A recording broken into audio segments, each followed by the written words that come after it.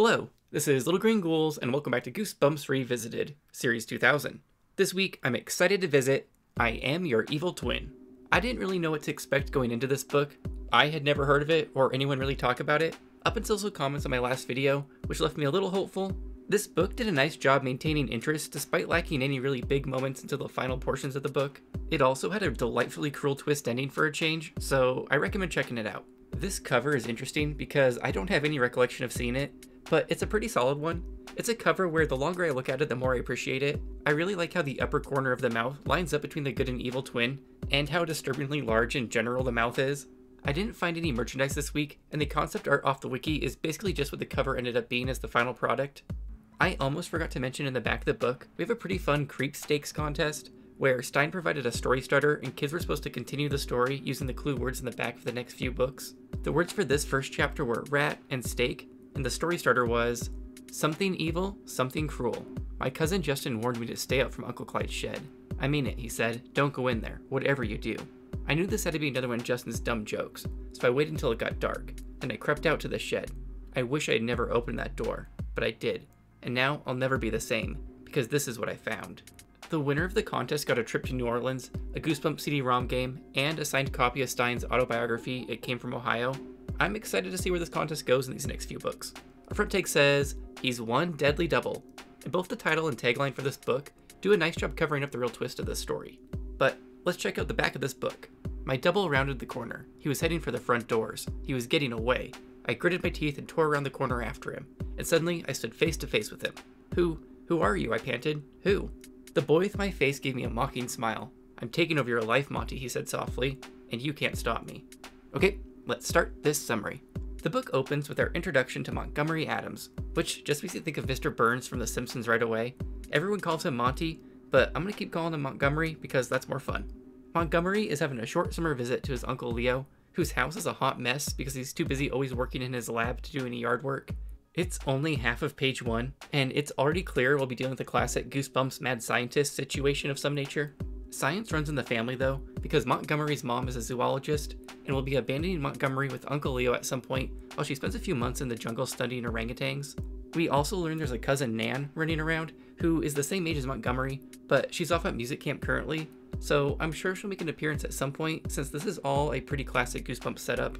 Montgomery, Uncle Leo, and his mom are all catching up in the living room when Montgomery is startled by a loud sound in the attic. Uncle Leo dismisses it as the house settling, and his mom makes a very odd comment about it being the others, like this is Lost or something. We learn that as kids, Uncle Leo and the mom used to believe that there was a secret family living in the attic and called them the others. It's a little bit too on the nose for me for page 4. It jumps to later that night, and Montgomery is trying his best to fall asleep, but is certain he can hear strange screams and growls coming from the attic. He eventually drifts off to sleep, only to wake up mid-surgery in an operating room of some nature. A man in a mask approaches with a scalpel and tells him to relax and to go back to sleep, which Montgomery does.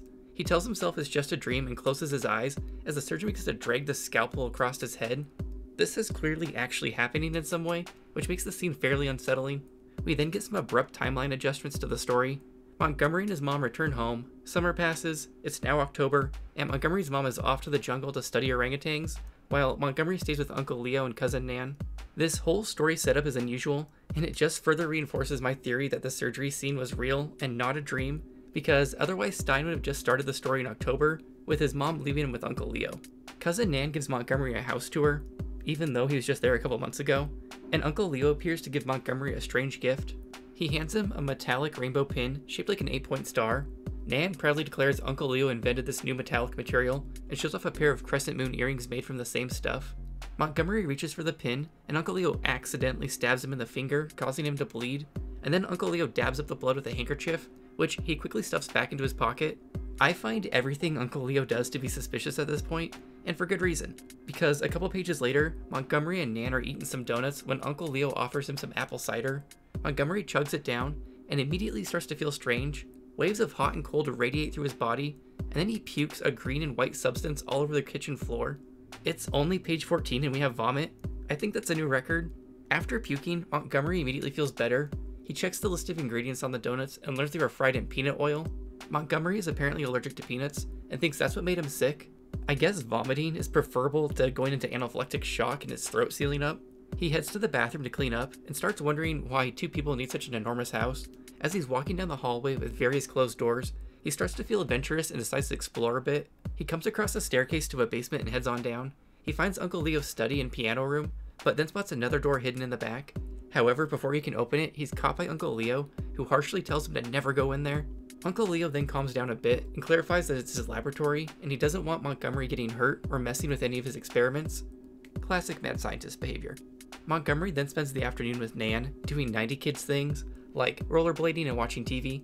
Montgomery complains about how confusing this large house is to navigate, and Nan reveals there's 10 bedrooms that she knows of, so this house really is a mansion. Montgomery wants to know why they have such a big house, and Nan says it's for the mutants.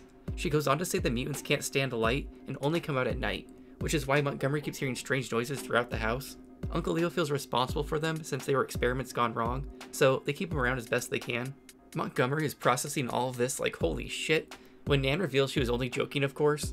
But we know there has to be some kernels of truth given that this is a Goosebumps story after all. Nan goes on to say that she's only been in her father's laboratory once, and it really wasn't that interesting, just lots of test tubes and charts. The two kids watch TV and end up watching the Twilight Zone movie. An excellent choice.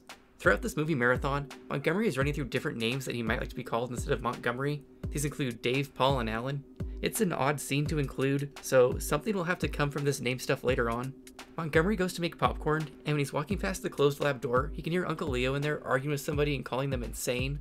All of this is just making Montgomery want to explore this lab even more. He informs Nan about the situation, and she's completely unfazed because it's like, Montgomery, have you ever heard of a telephone? The story jumps to later from Montgomery's first day at Taft Middle School. He has different classes than Nan, so he's off on his own, and it's not off to a good start. When he enters his English class and asks the teacher where he should sit, she gets really abrupt with him and says he should already know. This confuses him, and she goes on to say she already told him where to sit last week, which really confuses him. But he sits down trying not to cause any more of a scene. He eventually decides she must just be mixing him up with another kid, but he's the only redhead in class, so he knows that doesn't really make sense. Later in the day, we learn there's an upcoming talent show, so Montgomery decides to do a piano duet with Nan, which is convenient for the plot, since the piano just so happens to be right next to Uncle Leo's laboratory, a prime excuse for some spying. Montgomery heads downstairs to practice when he hears voices in the lab again. He goes to open the door, only to have a strange voice screech at him to shut the door. Moments later, Uncle Leo appears from the lab and insists it was him who told him to shut the door, even though Montgomery knows it was somebody else's voice. The next day at school, we're in art class, and Montgomery is flirting with a girl named Ashley. They're goofing around with art supplies when Montgomery accidentally knocks a bunch of paint onto the floor, causing a mess. The art teacher instructs Montgomery and Ashley to stay after school and clean up the art room. When Montgomery goes to clean up the room later that day, he finds the art room completely destroyed and everybody's art projects trashed. Ashley's in the middle of the room crying, and when Montgomery approaches her, she starts freaking out and saying to get away from her because he's crazy. This throws Montgomery through a loop because he didn't do shit, but Ashley insists she saw him trashing things and then crawling out of the window. Montgomery tries his best to defend himself, but when the art teacher appears, Ashley is sent home and Montgomery is drugged off to the principal's office. The principal then starts the conversation off with, "So you're back again." This once again confuses Montgomery because he's never met this woman before, but she insists that his smart mouth had him in the principal's office earlier that day. Montgomery begins to wonder if he's blacking out or something because all these adults at school are insistent with their accusations. He's sent back to the art room to clean up the destruction, and while scrubbing, he keeps catching glimpses of movement outside the classroom window. He eventually concludes he's just getting distracted by his own reflection and is just nervous from all this weird stuff. He then realizes his reflection is awfully sharp and clear for a window reflection, and as he's studying it, his reflection suddenly stops copying him and just stands there looking at him. The blind suddenly snaps shut and his art teacher is there to tell him to stop gazing out the window and to get back to work. He cleans up the art room to the best of his abilities, but there are still faint paint stains everywhere. While walking home, he can hear branches snapping and gets the feeling that he's being followed. He stops and shouts who's there, only to quickly regret that decision. 3 giant boys emerge from behind some trees and are ready to get their revenge because they think Montgomery smashed their art projects. They proceed to pound on him a bit, and he heads home with a torn shirt, a bloody nose, and sore ribs. These boys must have been very proud of their papier-mâché volcano to enact this level of revenge. Once back at home, Montgomery avoids Nan and heads straight to bed. The story then jumps to next Monday, and Montgomery is suffering through English class grammar lessons. While being grilled on proper nouns, he looks out the window and spots the doppelganger once again staring right at him through the window. You would think somebody else would notice a random kid just staring in the window, especially if they looked exactly like another student, but no one does. Montgomery takes all of this to the next level though. He immediately hops out of the classroom window in pursuit of his double. Imagine sitting in class and a kid just hops out of the window and races off towards the woods. Montgomery's little adventure was in vain though, because he can't find his mystery twin anywhere and retreats back to class, where the entire room is bewildered by what they just saw. At lunch, he tries to explain the situation to Nan, but she just bluntly tells him he sounds nuts. He decides the next best person to talk to is Uncle Leo, because he'll know if his mom secretly gave birth to twins and hid one. He gets home and confronts Uncle Leo, and to my and Montgomery's surprise, Uncle Leo confirms that he in fact does have a twin. I was not expecting this to be revealed at the midway point of the story, and more at the climax, but there's even more of a plot twist than this. We learn that when Montgomery was born, his father had just died and his mother was a poor student in university. She decided she couldn't possibly take care of two babies, so she was forced to send one away. Montgomery then wants to know where his twin brother ended up, only for Uncle Leo to reveal it was a twin sister, who is actually his cousin Nan, so Uncle Leo took in the missing twin. This is some juicy family drama, and Nan doesn't even know about it yet. Uncle Leo and Montgomery's mother planned on telling them both on their 13th birthday, but I guess now Uncle Leo's gonna have to bump that up a bit. Montgomery is still reeling from this information, but tries to get back on track to solve the mystery of his doppelganger, except Uncle Leo has no idea what Montgomery's talking about, and thinks it just has to be a coincidence. Later, Nan arrives home and Uncle Leo breaks the twin news to her in private. Both kids are in shock, but also think it's kinda cool that they're actually twins. We spend quite a few pages with these two kids trying to process this new information, especially Nan, since she was the twin that was sent away. They also bond over having both stolen parts of a toy train at a birthday party. It's after midnight when Montgomery finally heads to bed, but he gets a mysterious late night phone call, letting him know that he's gonna get it now, and that things are gonna start getting really tough for him. We then jump to 4 days later, and it's time for the talent show. Montgomery and Nan are up next to perform, when he realizes he can't find a sheet music for their piano duet. He scrambles back to his locker to see if it fell out, but finds nothing. Montgomery starts retracing his steps through the hall, when he's suddenly shoved into a supply closet from behind and locked in. Things get worse for him though, when he smells something strange. It smells smoky at first, but when he investigates closer, he finds a mysterious oily liquid with harsh fumes coming from it. Montgomery then realizes he's struggling to breathe and begins banging on the door desperately. No one is around and he's starting to feel dizzy when he spots a small window to the outside in the back of the closet. He piles up some boxes and covers his nose with his shirt because the toxic fumes are even more intense the higher up he goes. He eventually is able to crawl out the window and spends a few minutes gasping for air before heading back inside towards the auditorium. Once inside, he's disappointed to see Nan had to start the performance without him, and then freaks out when he spots his doppelganger on stage with her. He races towards the stage and enters through the side curtains, only to have this double launch a full-on piano at him. In all the confusion of a boy suddenly hurling a piano, the evil twin is able to escape undetected while Montgomery wanders onto the stage looking guilty. He ends up chasing after his double again, and this time actually catches up with him. Montgomery begs to know who he is, but in response he gets a punch to the stomach, and the mystery twin declares he's been taking over Monty's life, and that's all he needs to know, before taking off again out the front doors of the school. Montgomery crawls up from the ground and starts to follow after his evil twin. He's so far behind that the twin has started to slow down, thinking he successfully escaped. Montgomery then watches as his twin proceeds to spray paint a car, because this is an evil twin after all. When Montgomery passes the car, he sees the twin has written, "Monty loves Ashley forever," which fills him with dread because he knows Ashley walks this way home. He tries to wipe it off with his shirt, but it just smears it around a bit. He continues after his twin, and is unpleasantly surprised when the twin crawls into an open window at Uncle Leo's house. Montgomery races into the house and tries to warn Uncle Leo, but he's nowhere to be found, and Montgomery assumes he must be at the school with Nan. He searches the entire house for this double, except notably the laboratory, and finds no sign of the evil twin. Nan arrives and wants to know what the hell is wrong with Montgomery and why he's smashed an entire piano. He tries his best to explain the situation, and the kids end up thinking maybe they have an evil triplet or something. Nan then reveals that Uncle Leo never showed up to the performance, so he must be in his laboratory. They decide to go get him when Montgomery spots a paper on Uncle Leo's desk titled, "The Future of Cloning." This causes Montgomery to quickly piece it all together and realizes Uncle Leo must have cloned him. Nan thinks it's impossible, but Montgomery reminds her how Uncle Leo stabbed him with a pin his first day, and how ever since he's been dealing with this issue with the double. Nan takes Montgomery to Uncle Leo's laboratory, but when she opens the door she's frozen in shock because she spots not just one double of Montgomery, but 4 exact copies of him. Uncle Leo angrily tells the two kids he warned them to never come in here, and then sicks his clones on them. Nan and Montgomery try to escape, but are quickly surrounded by the clones. At one point, Montgomery threatens to throw a beaker of liquid on the clones, but it's just tap water. Montgomery, Nan, and the clones all wrestle for a bit before the two kids are overpowered and locked in a broom closet. Things then get a little stay out of the basement-esque when they find another Uncle Leo unconscious in the back of the closet. They're able to wake him up and get some clarity on the story's events so far. Uncle Leo had been studying cloning and successfully cloned himself. He worked with this clone in the lab, where they had an understanding that the world couldn't see the clone until the research was fully complete. However, the clone must have snuck out when Montgomery was visiting that summer and taken a DNA sample from him, hence the surgery dream. The clone then proceeded to overpower Uncle Leo and clone all these Montgomerys. As a fun side note, we learned that Montgomery getting stabbed with a pin at the start of the story really was just an accident after all. We also learned that clone Uncle Leo had been hiding the clones of the Montgomerys all around the house in the spare bedrooms, so all those noises Montgomery was hearing at night were actually real. Nan wants to know how they can tell the originals from the clones, and Uncle Leo informs them that he made sure each clone has a special blue dot on the tip of their right thumb, and the other big difference is that the clones all turn out to be evil and love spreading misery, which is a significant change.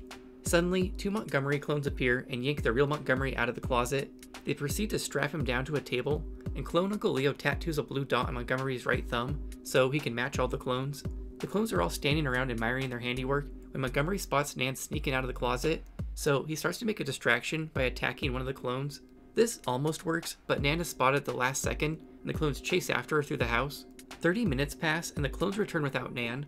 This infuriates clone Leo, and he declares he needs a nap. This gives Montgomery some quality time with all the clones, where he's unsettled by how they really are just like him, down to his laugh. The clones then declare it's initiation time, but this isn't much of initiation as much as it is just showing off. They light a burner and stick Montgomery's hand into the blue flame, searing his palm. The clones then all proceed to demonstrate that they're actually improvements on him, because they're able to stick their hands in the flame unaffected, so the clones can't feel pain or get sick. Eventually, the clones decide it's bedtime and force Montgomery to go to sleep because they do everything together and they want him to act just like the rest of them. He lies awake in his cot waiting for his chance to escape again, and when he thinks it's safe, he heads towards the lab door. This goes nowhere though, because the moment he tries opening it, he's surrounded by 4 clones once again. There's then a loud banging at the door, and Nana's returned with 3 mystery men. The clone Uncle Leo demands to know who they are, but this just makes it obvious he's the clone, because they're Uncle Leo's old college roommates, who I guess the real Uncle Leo wrote to asking for help a week earlier. It's a little confusing. Nan had tried to go to the police, but they didn't believe her, so she just waited in the garage until these guys showed up. Actually, it's convoluted and about to get worse. The roommates declare they set up a special laboratory in South America to deal with all the clones, and haul clone Uncle Leo off into a cargo van of some nature. I guess we're just supposed to assume these 3 old college roommates went on to be scientists themselves, maybe? Montgomery goes to hug Nan in celebration, but she's like, back the fuck up, because she doesn't know who's a clone and who isn't. The clones take advantage of this and all begin professing to be the real Slim Shady. One of the roommates returns, and the real Uncle Leo thanks him for all his help. They then all turn to the 5 Montgomerys and try to suss out which one the real one is. One of the clones is extra devious and begins to share the train stealing story from earlier, which only Nan and Montgomery should know about. The real Montgomery realizes this clone must have been listening in a bedroom next door, but it's too late. Nan is convinced one of the clones is the real Montgomery. Things then progress rapidly as the real Montgomery is loaded up in a cargo van with the 3 other clones and hauled off. They're being taken to a loading dock to be shipped via boat to South America. I like that these 3 college roommates seemingly had a lab in South America, cargo van, and a boat all ready to go on a moment's notice. It's actually kind of concerning if I overthink it. Montgomery, the 3 clones, and the clone Uncle Leo are all sitting around in this van waiting to be shipped away when Montgomery notices a hatch in the van roof. He rallies the clones into helping him out the hatch with the promise that he'll return with some rope and pull the rest out so they can seek revenge on the original Montgomery. This almost works, but when Montgomery is nearly out of the hatch, he hurts his finger and shouts ouch, which immediately clues the other clones that he's the original, so they pull him back into their van to get their revenge. He then starts a conversation around how much he hates the name Montgomery, which all the clones agree is a terrible name. This then spirals into a war among the clones over what name they'd rather be called. See, I knew these names would be relevant later. The clones all end up in a wrestling match as Montgomery bangs on the door for help. A guard stationed outside the door opens the van and is shocked by what he sees. Montgomery begs this man for help before the brothers all kill each other, and uses this moment to escape past the guard, who thinks the boys must be quadruplets. This moment is pretty dumb, like dumber than the roommates in South America plotline. Apparently the roommates aren't standing guard of the van. They have a random security guard watching a van as it waited to leave for South America. What kind of business are these 3 roommates in where it's typical for them to be shipping vans of children out of the country? What are the implications of this? Stein lets the real Montgomery escape to the docks and then literally has him walk 8 miles back to Uncle Leo's house without any further event. He reaches the house in the morning and spots Nan, Uncle Leo, and the imposter clone eating breakfast at the table. Not just any breakfast though, Frosted Flakes of course. He rings the doorbell with seemingly no real plan in place to prove he's the real Montgomery. The perspective of the story then shifts to Nan's, and she's eating Frosted Flakes with a clone unbeknownst to her. The doorbell rings and Clone Montgomery races to open it, only to be met with the real Montgomery. Nan watches as the two Montgomerys wrestle and fight for a bit before deciding to offer each of them a donut. The one Montgomery gobbles it down without hesitation, while the other Montgomery cautiously eats it and then proceeds to spew all over the kitchen floor. More vomit. Remember, clones can't feel pain or get sick. That's how they determined the clone Montgomery from the original one. Uncle Leo then locks the non-puking Montgomery in his lab to be hauled off to South America for God knows what. That night, Nan and Montgomery are watching TV when Nan wants praise for how clever she was with the donuts. However, in a final page twist, Montgomery laughs and says yes, but he's even smarter than her because he bought baked donuts instead of fried, meaning there was no peanut oil involved and the clone Montgomery forced himself to puke. Nan is horrified that they just shipped the real Montgomery off to South America, and the clone Montgomery just wickedly smiles and says, "Nan, I'm your evil twin." So that's how this one ends, with the real Montgomery being trafficked off to South America. Overall, I thought I Am Your Evil Twin was yet another good book. Montgomery was an okay protagonist who didn't do anything egregiously stupid, nor was he annoying, which is always a nice surprise. I enjoyed that this book didn't spend too much time with the mystery around the double and gave us plenty of time with the clones. I also love that we had a piano launched in this one. The ending twist is what makes this book, although I think changing perspectives made it a little obvious. I think it would have ended stronger if Stein just bleakly let Montgomery be hauled away in the first person perspective we started with. A low point has to be the convoluted college friends with a boat ready to go to South America. There had to be a better plotline to go with than that, but I'm still going to give this one 4 to 5 donuts. I did consider giving it 3, it just didn't feel right though. As far as the vomit count goes, we started out strong with vomit in the first 14 pages and then again in the climax of the story, giving us a total of 2 vomits for I Am Your Evil Twin. This brings our Series 2000 total to 7 vomits. Well, that's it for I Am Your Evil Twin. I enjoyed this one more than I thought it would, because I thought it would just fall into a pattern of Montgomery being framed for petty crimes, like a living dummy book. Next week is Scares or Us, and in what will probably be typical for the rest of the Series 2000 books, I have no idea what this is about or what to expect. Let me know in the comments what you thought of I Am Your Evil Twin. Do people even eat baked donuts? Where's the fun in that? What was going on with this college roommate situation? Twins out there, are you the good twin or the evil twin? Could you tell I was losing my voice during this episode? I'm hoping the audio quality is okay. I really just had to rush through it to get it done before my voice was gone. Also, what did you think of my twin-esque horror clips this week? After reading through TV tropes for ideas, this trope is more common than I realized. Anyways, as always, thanks again for watching, and make sure you subscribe for the pride, the love,